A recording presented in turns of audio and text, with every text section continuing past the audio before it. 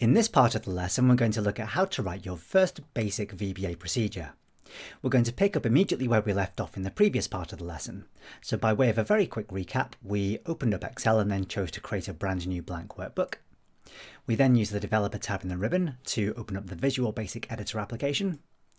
Once we'd opened the application, we inserted a new module by right-clicking into the Project Explorer and using Insert Module. After modifying the font size using the Tools Options dialog box, we were in the perfect position to start writing some code. To create code in VBA, you write a list of instructions that you'd like your application to carry out. The instructions you write must be contained within some kind of procedure. Now, there are several types of procedure in VBA, but the type we'll be sticking with in this part of the lesson is the simplest type called a subroutine.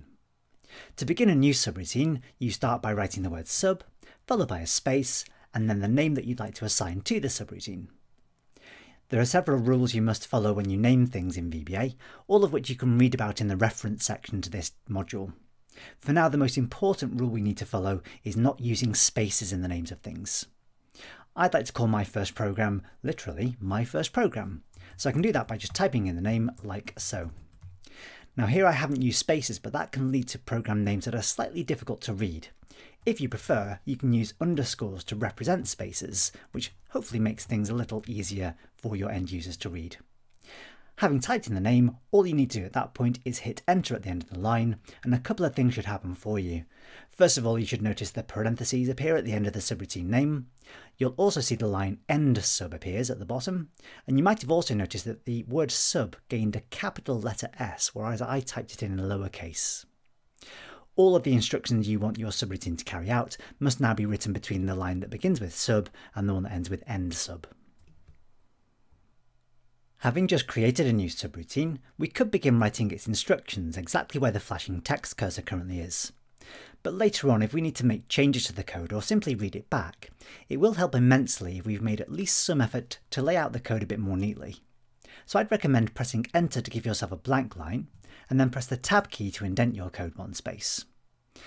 Another thing that will help immensely, particularly when you're first getting started, is to add comments to your code to indicate what you're trying to do. You can begin a comment in VBA by typing a single quote, an apostrophe, and following that you can type in whatever description you like. The first instruction I'd like to write in my program is going to create a new worksheet in the workbook. So my comment is going to simply say, create a worksheet. You don't need to close the quotes to finish your comment. All you need to do is press enter at the end of the line, and you should find that the line turns green to indicate that it's a comment. So this will be completely ignored when your program runs. Now we can write out the instruction that will carry out the action indicated by the comment. Many instructions in VBA follow a particular pattern where you begin by referring to the thing that you want to manipulate. In VBA terms, the thing is referred to as an object. After the object, you can then either say what action you'd like to perform on the object, which in VBA speak is called a method, or you can say which attribute of the object you'd like to manipulate, which in VBA speak is referred to as a property. The object in this particular case is referred to as worksheets, and it's a reference to all of the worksheets currently in the workbook. So if I know that, I can simply begin by typing out the word worksheets. If I wasn't sure whether the word worksheets existed or how to spell it, what I can do instead is get a bit of help from the VB editor if I simply backspace the word worksheet away. Before beginning to type in on the line, I can press a keyboard shortcut, Control and Spacebar, and that will force a list referred to as the IntelliSense list to appear. I can use the mouse to scroll through this list, or I can begin typing in a word that I know. So if I know that the word worksheets exists, I can begin typing in the word worksheets to jump to that part of the list.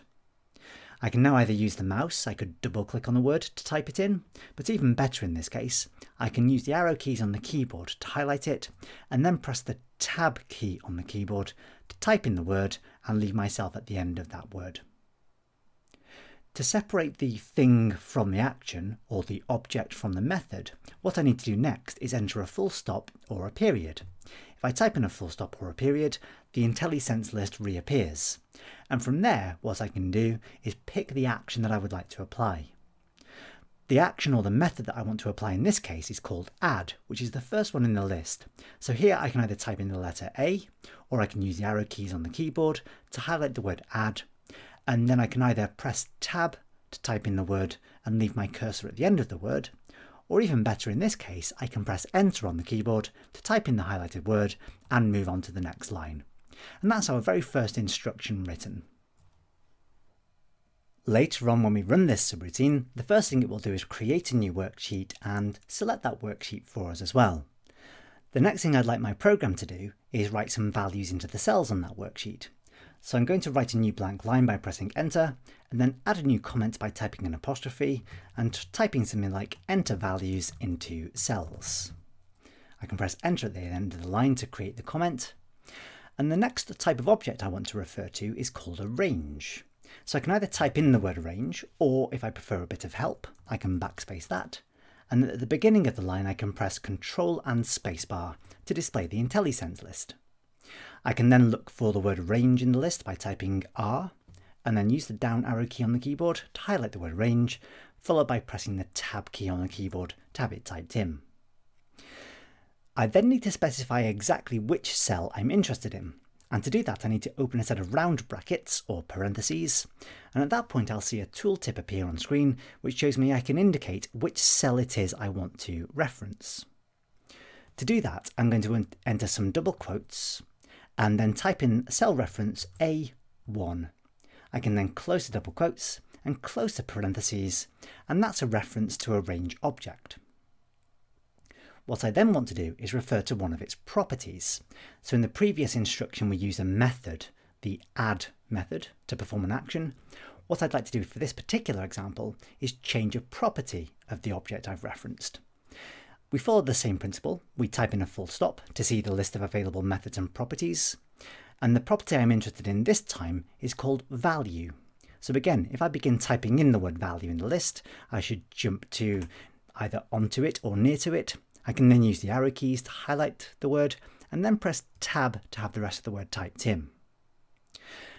To assign something to a property, I then need to make it equal to something. So I'm going to type in a space after the word value, followed by the word equals. And what I would like to do is put the name of the person writing the code. So in my case, I'm going to put the name Wise Owl into cell A1. To put any specific text into VBA, we open some double quotes and then type in the literal text. So in this case, I'm going to type in Wise Owl. That's not my real name, by the way, but I'll go with that for the time being. And then close the double quotes and press enter. For the next instruction, I'd like to do something very similar by changing the value of cell A2 to be the current date. So again, I'm going to begin the next line by pressing Control and Space and look for the word range in the IntelliSense list. Highlight it using the arrow keys. If you want an even shorter shortcut, rather than pressing tab and then typing in the open round bracket, I can type in the open round bracket or parenthesis right now with the word range highlighted. So if I do that, you'll see the word range gets typed in and the open parenthesis as well. I can then open some more double quotes, type in A2, close the double quotes and close the parentheses, followed by a full stop. I can then change or look for the value property again. So I'm going to look for the word value and then highlight it in the list. And again, rather than pressing tab to type in the word and then typing in the equal sign, I'm going to immediately type in the equal sign to have both typed in at the same time. What I'd like to happen when I run this code is for it to enter the current date. So that should be different every day that somebody runs this subroutine. So I can't just write that in literally into my code. What I'm going to do instead is refer to one of the functions in VBA that returns a particular value. Now, if I press Control and Space, I'm going to look for the word date in the list. I can type in a single D for that. And if I press Enter at the end of that line, I will assign the result of the date function to the value property of the A2 range object.